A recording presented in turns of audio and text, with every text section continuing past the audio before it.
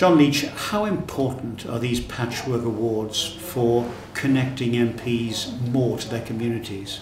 I think the best thing about these awards is that people recognise that MPs from across the political spectrum, from as far north as Orkney and Shetland down to the Isles of Scilly, are doing great work within their local communities, within different parts of their local community.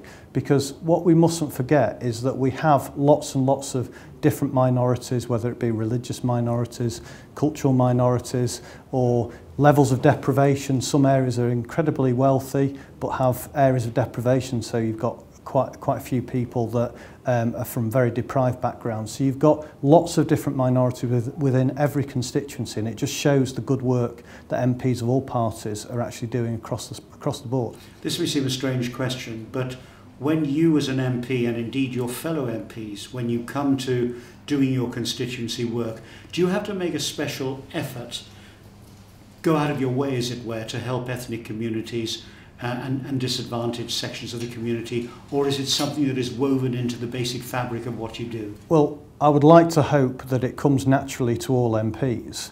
I often say to people, I come from a Methodist background.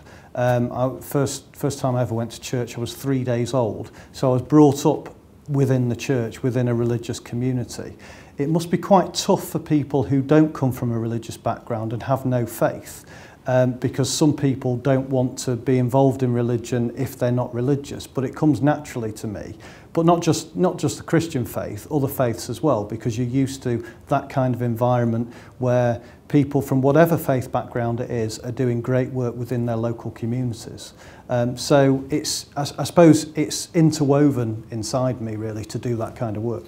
Is it more difficult for you to do your job in helping ethnic communities when there is the occasional violent incident that we have had? Does that make it tougher for you as an MP? Do you have to go the extra mile?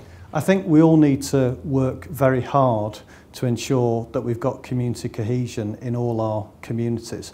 I'm quite fortunate in that I represent a constituency that, while certainly not every single person votes Liberal Democrat, it is a Liberal with a small L community.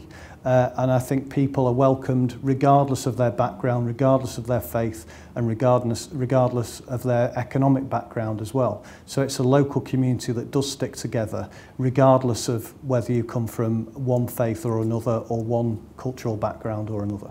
What would be your ambition in terms of the interweaving of the different communities in Britain? Would you like to get to the point where the Patchwork Awards are unnecessary because everybody is doing the best they can and integration is part of the way of life? Or do you think there will always be a need to put a focus on the relations between MPs and ethnic communities as the awards are doing? I think there will always need to be some level of focus, but I think it will be, hopefully in the future, it will be more simply about recognising the work that everyone is doing within all those different diverse communities. Whereas at the moment, I suppose in some areas, a lot more work needs to be done in order to maintain community cohesion and make sure that when there are incidents that take place where violence erupts, or whether there is a serious disagreement between different sections of the community, hopefully over time we will get rid of that, and then it will just be about fully welcoming the work that people are doing. But I think we've still got a long way to go in some areas. Yes, let me ask you about that long way to go, because I was wondering whether there are some MPs who actually need quite a lot of encouragement to get into the kind of relationship with the ethnic communities that you have pioneered. I think in certain parts of the country where the ethnic mix of a constituency is still very, very minor, and it's 99.9% ethnically white British, a white British community, clearly MPs in those areas, unless they've worked with diverse communities in other shapes or forms, clearly they will probably need more encouragement than in areas like Manchester, where we are a very ethnically diverse area.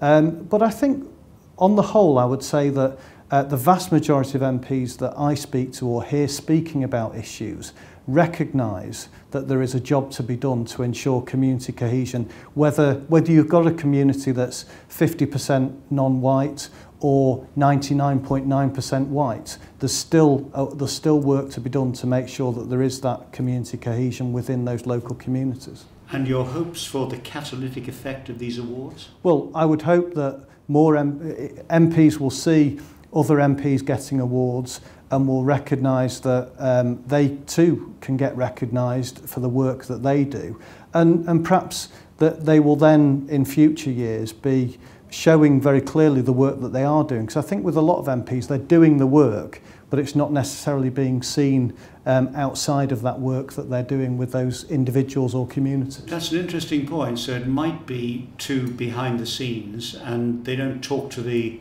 media enough about it.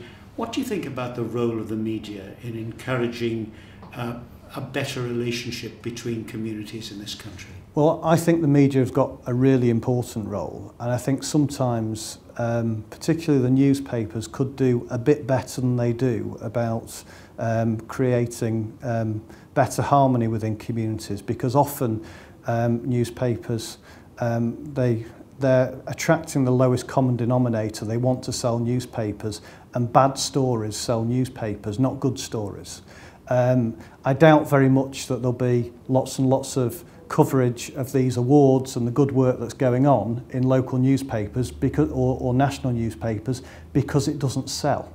And so I think the newspapers, the TV, the radio can do a great job in promoting the work that is being done in local communities. I'm quite fortunate in that, apart from having a good press officer who gets the message out across to the local media about the things that we're doing and what the local community is doing.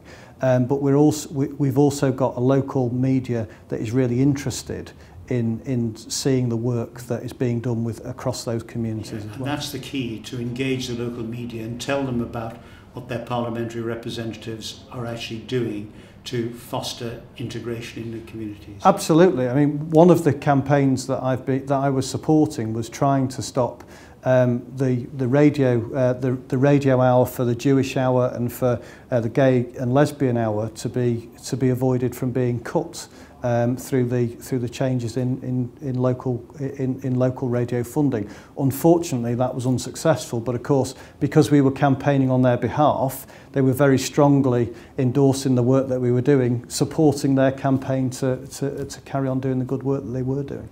Finally, your hopes for the future of the Patchwork Awards? Well, I would hope that everyone takes them very seriously, that more MPs get nominated both by their local communities and by colleagues for the good work that they're doing, and that hopefully the awards will get the recognition that they deserve, and then the MPs that do get recognised get rewarded for that recognition with good stories in their local newspapers. John Leech, thanks very much indeed. Thank you.